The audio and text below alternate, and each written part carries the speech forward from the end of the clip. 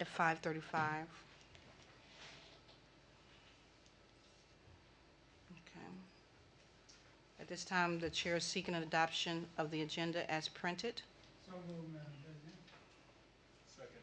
It's been moved in second to adopt the agenda as printed. Any discussion? All right, Director Watry? Aye. Director Brooks? Aye. Director Carter? Director Graves? Chair votes aye. Motion carries 5-0. At this time, we're moving to item 3.0, Board Roles and Superintendent, and would like to welcome Ms. Phyllis Barks back to the district.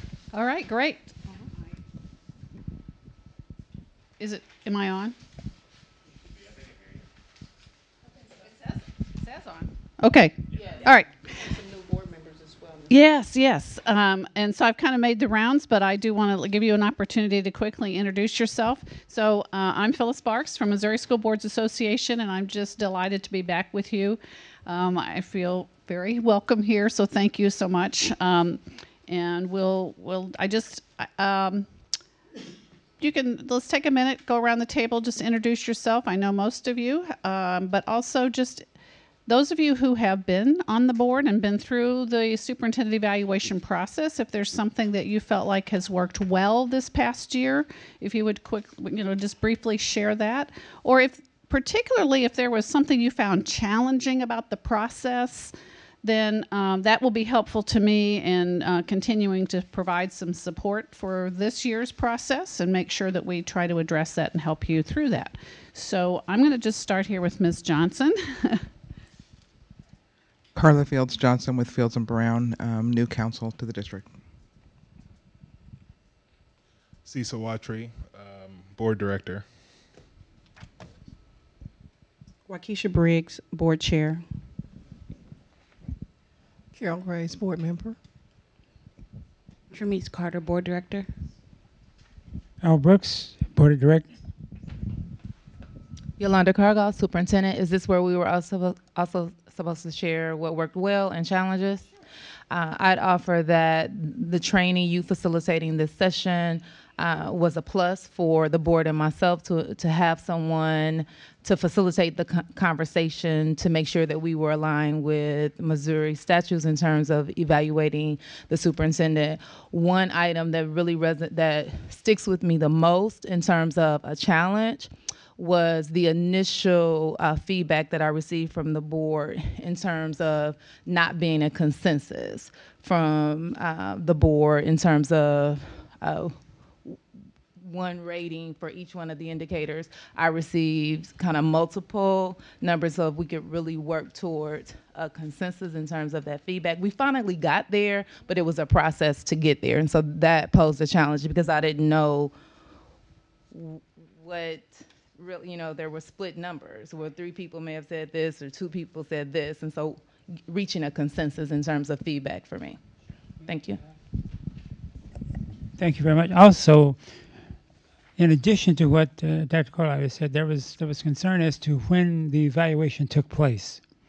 And there was those who after Dr. Cargall evaluated herself, then there was an area that there was disagreement on whether or not she met that particular requirement or not. And then there was the discussion over whether or not we ought to wait till the APR scores come in to evaluate. So which means that, and I don't know, is there a certain time within the fiscal year, the calendar year, that evaluation take place?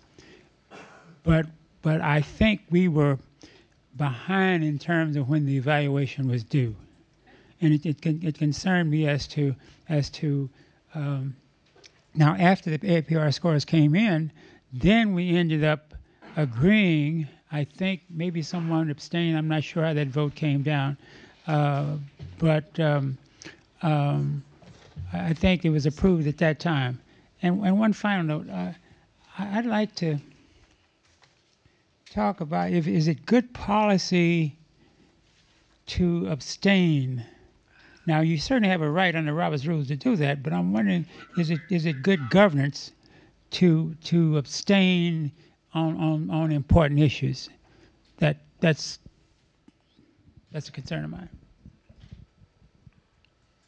I also want to take an opportunity. Oh, okay. Sorry, I been capturing as I went along. If you give me just a second, I'll try to capture those so I don't miss yours, Ms. Briggs. Okay. Yeah, it wasn't a comment, it was just letting you. I will put you on speaker. Okay, but you should be able to listen anyway, but I'll put you on speaker.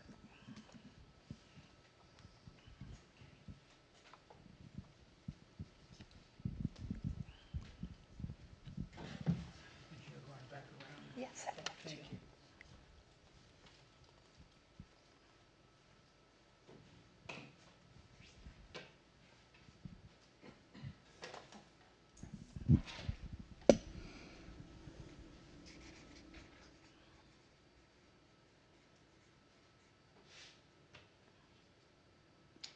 And Mr. Brooks, what was the other thing you said? Related to being off the timeline and not in the APR? Okay. And then, When you abstain, I think that was different. certainly you have a right to do that, but it seems to me that on important issues, when you do that, well, I'll let you do that in change, because maybe I'm off. Yeah. I have been responsible all my life. I find that hard to believe. Okay, Ms. Briggs? Yeah, I do want to acknowledge the fact that Vice President Reagan is on the speakerphone. Okay. I think one of the things that will be helpful today as well is to remind the board that Dr. Cargill's evaluation cycle was it 16 or 18? 18 months, It was an uh-huh. 18-month cycle. Right. So we would have already received those scores at that time. Because it was December, what was that? What was just here?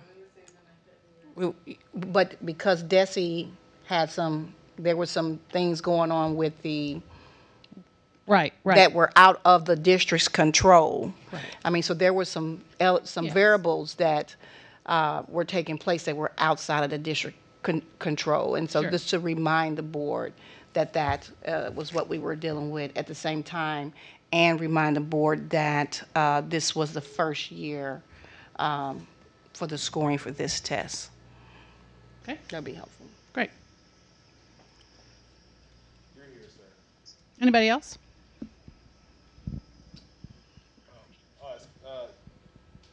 Vice President Reagan, Yeah, I'm here. do you have any questions regarding reflecting on last year's meeting that you'd like to discuss within this training?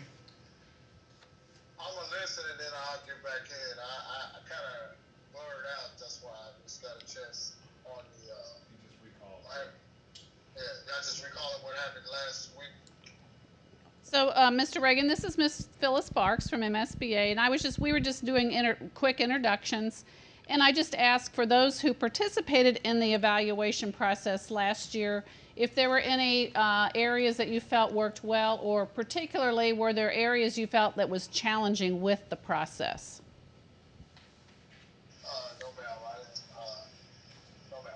Okay, thank you. Can you mute your phone, Mr. Reagan? Say what now? Just mute your phone until That's what I'm doing. Okay, gotcha. All right.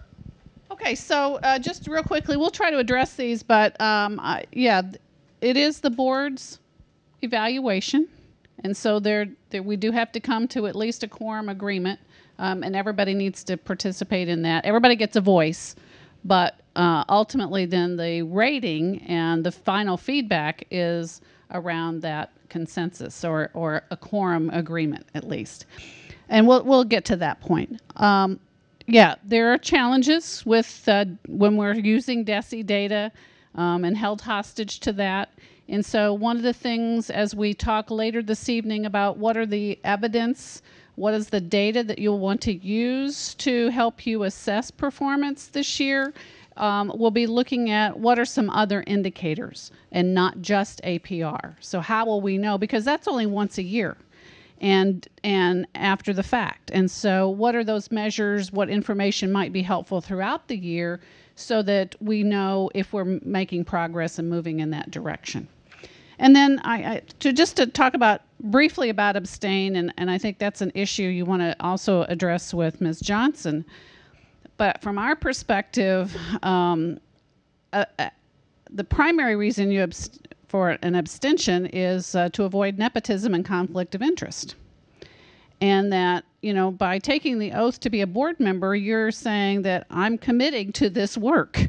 And so, occasionally in the beginning, maybe some new board members may not feel well informed about budget. You get elected right away in the spring, and then right away you're approving a budget for the next year, and you don't know anything about the budget development, or maybe some really big decision that had a lot of background information. But to abstain just because you don't want to weigh in on an issue is, in essence, really not taking your responsibility. So we would really encourage board members to, consider all the information and vote and participate, so that it is the board, the entire board, that's really making those decisions. But it's not, it's challenging. You do have that right. It's not against the law or anything, as far as I'm understanding, but just good boardmanship, we would encourage you to do that. All right, great. So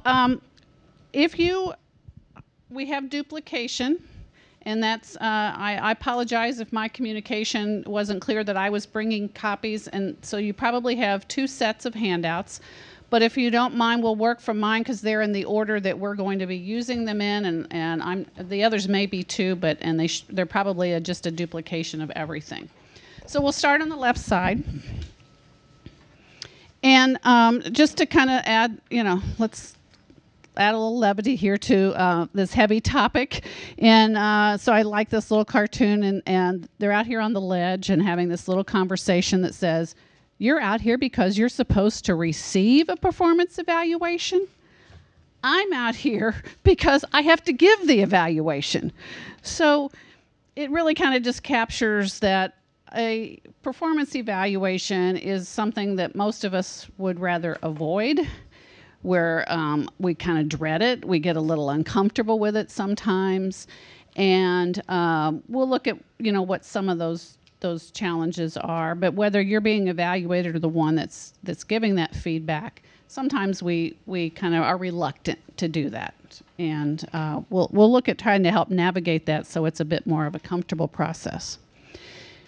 So some of those factors that and this is, probably any profession, there's some reluctance to do performance evaluation. These are these kind of factors are based on a couple of articles that focused on school board evaluation of the superintendent. And so many board members do not come from an education background. Some board members do, not all. And so coming from different walks of life may not be knowledgeable about what is a superintendent's responsibilities. How do we evaluate a superintendent? Because we're not in the district every day. We don't see what's actually happening. And so it's challenging from that perspective, and sometimes we avoid doing those things. A lot of times there's not the conversation that we're going to have tonight and that you had last year about agreement on what we're going to evaluate. And so that lends itself to some challenges. Sometimes the people doing the evaluation, we have a tendency sometimes, especially when we haven't defined what we're going to evaluate, it's easy to focus on personal characteristics or maybe an event that just recently happened that's most prevalent in our mind, rather than what are those practices that are happening that are focused on what we want to achieve. Then, the evaluation, when it's done well, is viewed as this is just one more thing we have to do. It's time consuming.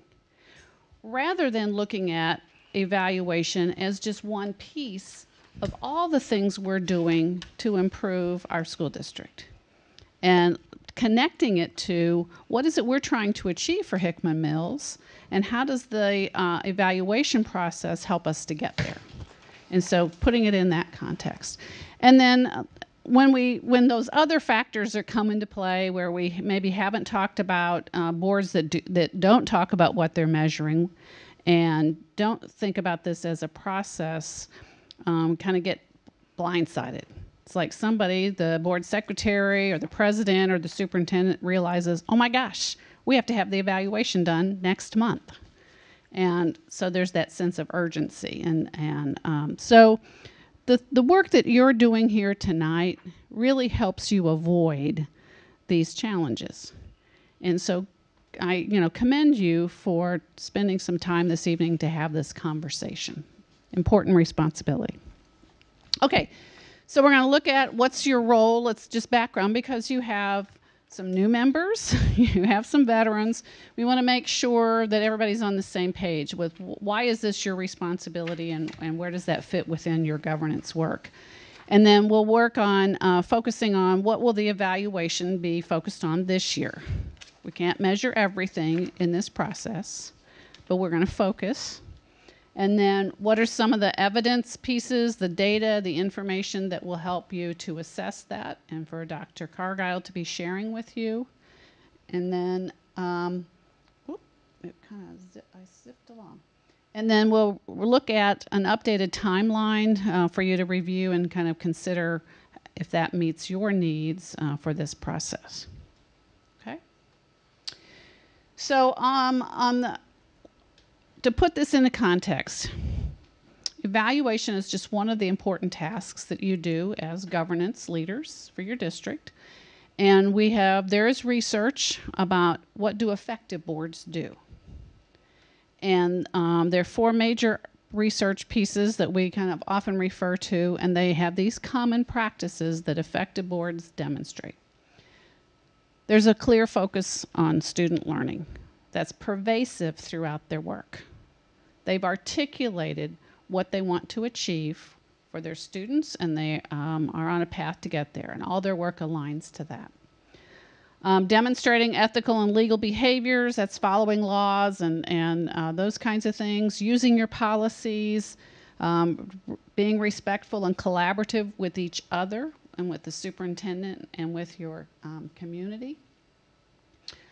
Delegating operational decisions to the superintendent. So we articulate what is we want to accomplish, and we make sure we have good policies, and then we allow the superintendent to get that work done and figure out how to do it. But at the same time, you trust her leadership, but then you verify through monitoring and measuring. How are we doing?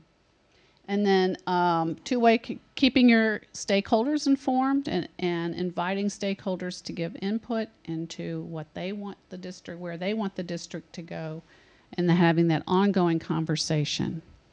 And then lastly, effective boards are doing what you're doing this evening, have ongoing learning and professional development. So where do these pieces fit for superintendent evaluation? These in particular relate to this process, in that what you decide to measure is ultimately around what you want to achieve for your students. It is demonstrating, because its evaluation isn't something we do to the superintendent, but with the superintendent to help her learn and grow and be an effective leader for Hickman Mills. So we collaborate to do that. This is that trust but verify part. So we trust you to provide the leadership, but we're going to be reflecting on how well you're doing that. Is it getting us the results that we want? Are we moving in the right direction? And this is part of that, just one piece of how you monitor district performance. So important part of your overall governance work. Okay, you all can jump in anytime. You don't have to do all the talking, and you will be doing more of the talking coming down, but you can interrupt at any time. So we're just to kind of look at where all this work takes place, and it's just kind of probably familiar to a number of you. But leadership occurs at every level in your district. Everybody needs to be a leader. There's a responsibility for everyone to step up and lead. You are in a very unique position in that you have that governance leadership, big picture, 50,000-foot view. Nobody else in the district has that responsibility. You have to be able to look at all over the entire district, all students, what's best for the district, and be strategic about what are we trying to accomplish, what do we need to focus on. The superintendent and her cabinet and the building principals then are providing that tactical focus in terms of how do we get this done?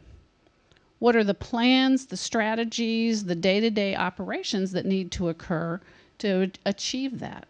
And they need to provide that leadership and focus on that role. Your teachers then are down at that operational level, very close up.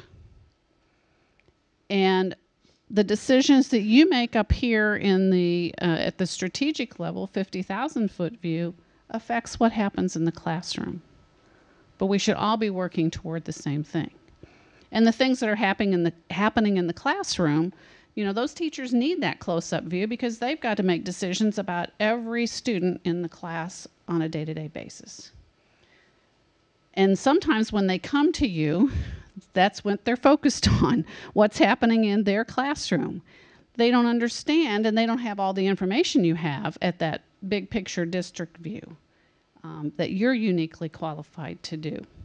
But what happens in that classroom level percolates up and provides some evidence as to the leadership that's occurring in central office and in the boardroom. How effective are those decisions in helping guide the work of your staff? I think one of the things, Phyllis, before you go any further in this discussion is that governance level, you know, in my opinion, sometimes, um, in my observation, I find that sometimes some board members kind of play around down there on the administrative level, you know, in the blue. And the reason why, the evidence, as you would say, is because some of the stuff is percolating from the community back up to the governance levels, which requires for board members to kind of like, so is this evidence, is this conversation that we're receiving, this feedback we may be receiving from, you know, the 10,000-foot view versus the close-up view. So sometimes, as in any business, there's just, there is, how can I say, discrepancies in the evidence. That's true.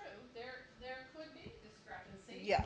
But because the discrepancy might not be that it's different information, it's just that they have this close-up information. They don't have all the information for the big picture. And while you certainly want to listen to those individual comments and feedback and say thank you for sharing that, if it's a concern, here's who you need to talk to that's going to be the closest to be able to fix it. If it's a teacher, then they need to go to the principal. And if it's a parent, they need to talk with the teacher because they have the most information at that level to be able to quickly address the problem. And it's only a little snippet of what's going on in the entire district. And so while we pay attention to those things because we want to be responsive and listen to our stakeholders, you have to let your other staff fix it and address it. And it can be questions about and board level questions if you're providing this information, but we're getting a lot of questions or comments. Can you talk about the difference? Why are we? Is this inconsistent? It seems inconsistent. Okay, so we ask those open questions rather than trying to get in there and fix it. Yeah, and it's a challenge. No Yeah, I question. just wanted you to just Yeah, paint that picture. It's a common challenge for board members because you're accustomed to taking on and doing and fixing in your daily lives, in our personal lives, in our work lives. We're in charge of doing things, and here you're delegating that to be done. Okay, so another way of just looking at what's your role, that where is governance? Where is this taken? Anybody know what this view is? Where is it from? Looks like the Union Station from the mall, but I'm not sure.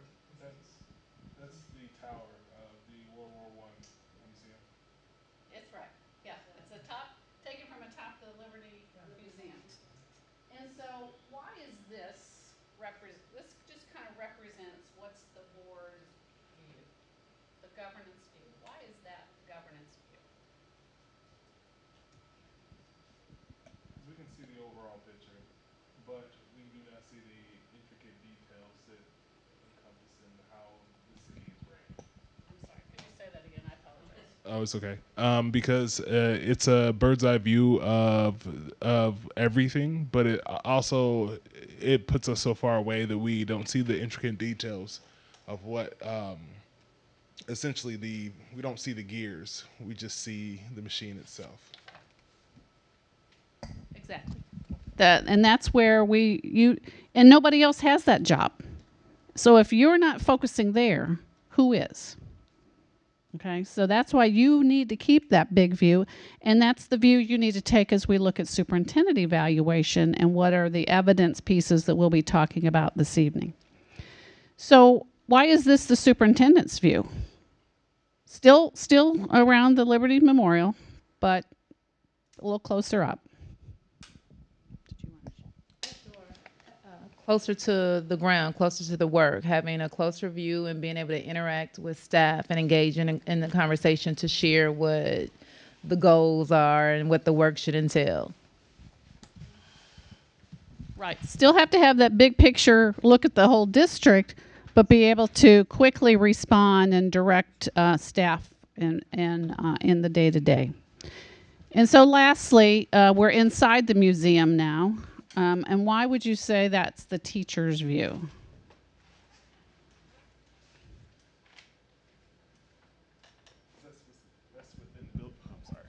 That's within the building. That's all the intricate details, the information. That's where the work is being done. Right. So every aspect of that leadership has a role and a responsibility. Hello, Mr. Reagan. How you doing, Ms. Good. Martin? Good. Nice to see you. Nice to see you too, ma'am. So, kind of knowing where your work takes place and just thinking about that, and that superintendent evaluation is one of your responsibilities. What's the purpose?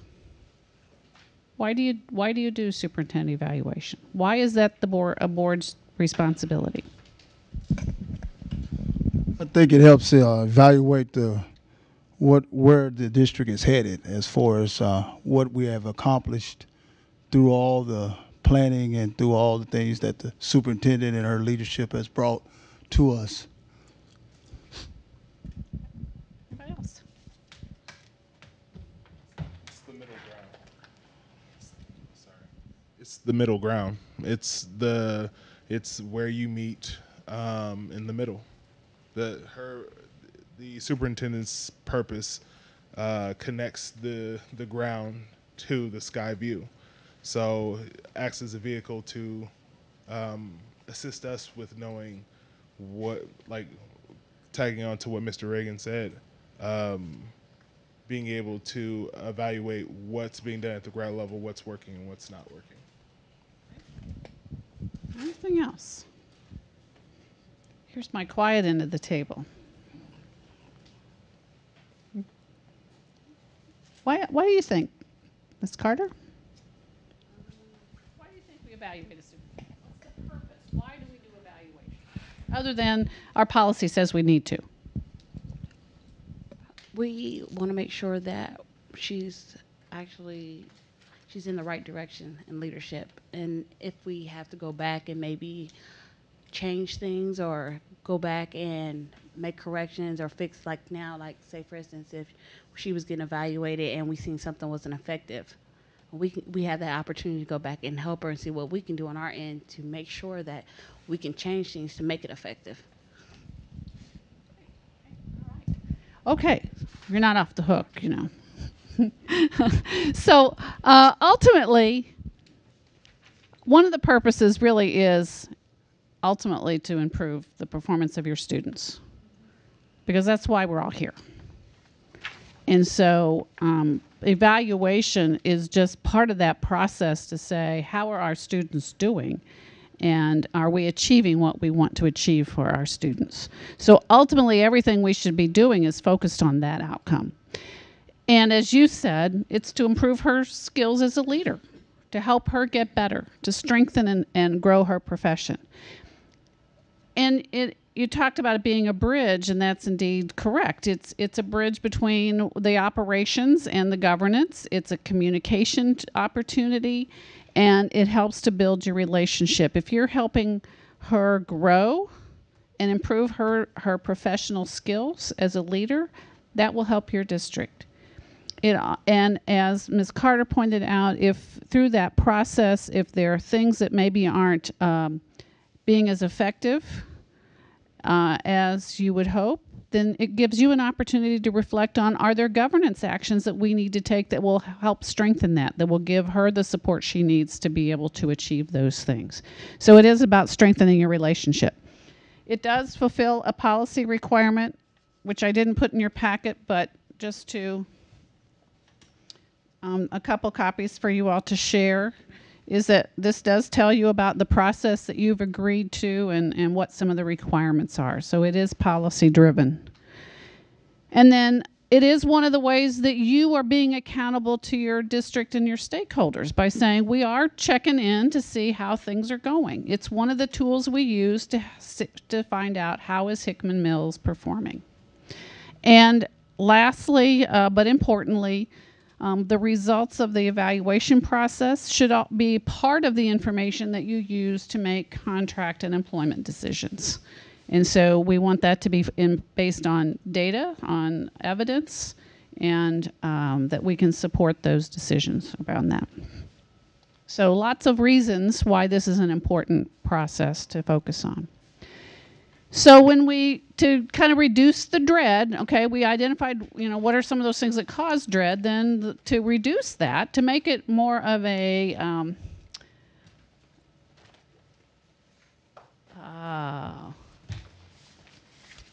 would be hard to say enjoyable probably, but to make it you more comfortable and it to be more effective for the board and for Dr. Cargile to think about is shifting from that event to a process. And I know this past year and a half, this was the first time in using this tool and this process, and so it's a little bumpy along the way, not uncommon. And so, what did you learn from that, and how can we make that better this time? We can help also by focusing on what does the research say that effective leaders do that get results for students, research-based kind of practices or standards. The other thing that helps make it more meaningful is when we align it with what are we focused on as a district? What is it we're trying to achieve? Because this is not an add-on, this is one piece of what you're trying to achieve. The other thing is to have forms that are easy for you to use. So I know that you used, I think, what was in the DESE guide, and that's fine. But if you find that you need to tweak those to make them a little more user-friendly, certainly that will help the process move along more smoothly. I have a comment at that section. One of the things that I noticed during Dr. Cargile's evaluation, the evaluation mechanisms that you provided in MSBA were very different than some of the districts that I researched. I don't have the districts in front of me, and so which led me to kind of think, was this the best tool for the district? And it's my own professional opinion because I did research it and looked at some of the summative and qualitative reports, and ours was really actually pretty vague based on some of the other indicators and goals set in other districts. So I hope that as we work through this process that we, if not this mechanism, then what? Yeah, sure. Well, that's certainly the team's decision as to what forms. There are components that are helpful to have, but how you organize them and what that looks like, and if you have additional information, that's certainly fine, and one that you all should kind of reflect on and make those decisions as a team. And I'll be glad to, help you through that if you want. I don't know that, so you can, I'm happy for you to share some examples and we can explore those and look at, do they have the components that kind of need to follow the process, and you all can then have that discussion. Yeah. Great. Okay, and the last thing that kind of helps reduce dread and to improve the quality of the process is what you're doing tonight. Again, periodic training. And because it is the board's evaluation, it isn't 7 individual evaluations, and you've got members that are coming on that are new to the process. And so we want to be able to be consistent and be able to come together on our feedback for Dr. Cargile. All right, so when we do these things, shifting to a process, identifying what we're going to measure, talking about it throughout the year, using evidence, then we avoid that sense of urgency. Your evaluation is based on the next 30 seconds. Go. You know, sometimes that's what happens. Somebody realizes, oh my gosh, we haven't done it. Here's a form, fill it out, bring it to the next meeting. We're going to do this. And not being thoughtful about it. And so we want to try to avoid that and be planful. All right. So a bit of a sense of just the context in your role so that we're kind of all on the same page. So now let's move into the meat of looking at what will be measured this year. So a lot of things. So again, looking at the process, it's a circle. It doesn't end. We continue. It's a continuous process. Improvement is continuous. But we begin with identifying what will be measured. As we did the last time, everyone gets input. It's a little different because you've had some experience now and you've had some indicators and you have some evidence and data. Once we determine what will be measured, then how will we measure it? What kind of information, evidence, documentation, artifacts will you expect from Dr. Cargile? What are some things that she knows that's happening in the district that would be data that would feed into this kind of thing?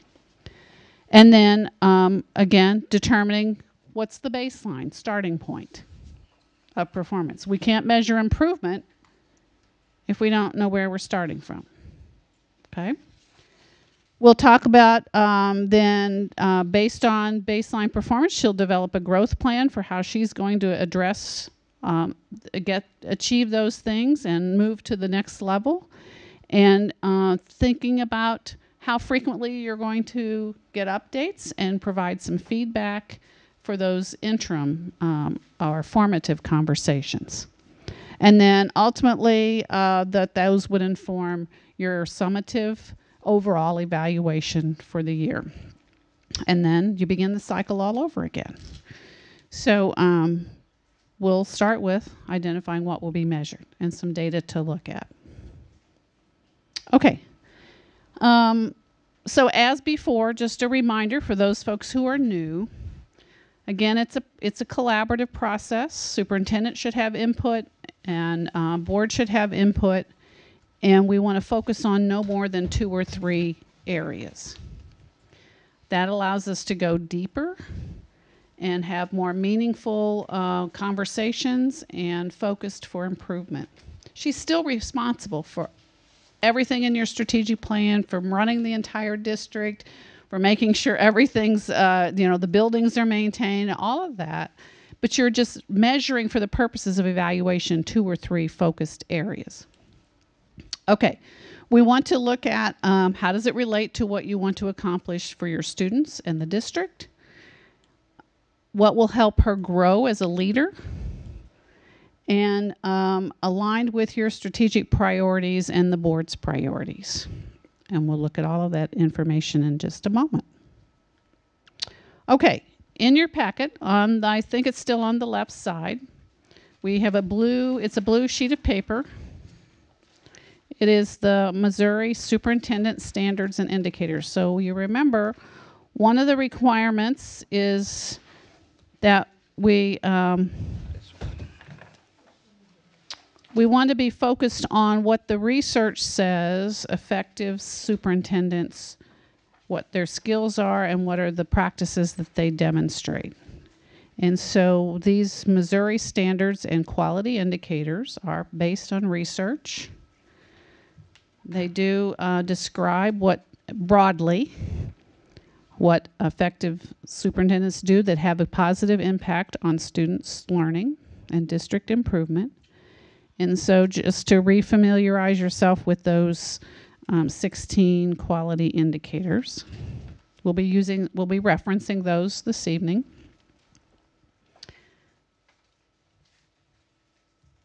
And then to make it focused on your district specifically, we'll want to consider your draft strategic plan, those focus areas, and you have a copy of that also. I believe it's on the left side. You have a number of focus areas in your draft strategic plan. And where are you in that process? Got it.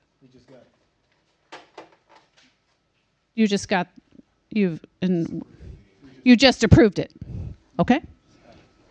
All right. Well, good. I'm glad I put it in the packet.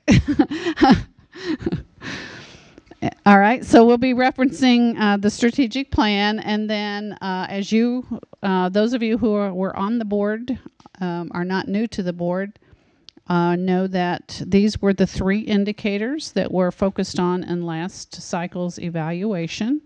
1.2. Implementing the vision, mission, and goals is the standard or the indicator that was focused on, and you particularly in your local context were focused on moving toward accreditation and engagement of stakeholders and communication. You focused on indicator 3.1, managing the organizational structure to focus on equity, effective learning environment, adequate funding and allocation of resources, and quality staff. That's a whole lot to put under one little indicator. And then 4.1, collaborate with families and other community members, focusing on attendance and student, staff, and community engagement.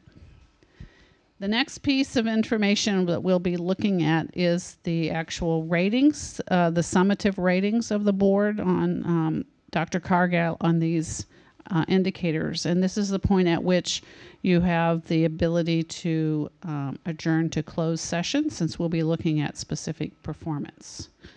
So, Madam Chairman, I'll leave that to you and that decision if you want to do that. Were you ready to go into closed session? Mm-hmm. Because for those, are those exceptions on the agenda? Well, the agenda's on a stack of paper. I don't have. You have yours readily available, Cecil? I don't. Yes. Yeah. Okay. It's not in there. It's out of. It's as item 7, but this is the juncture where that would be appropriate as we're talking about performance. Okay.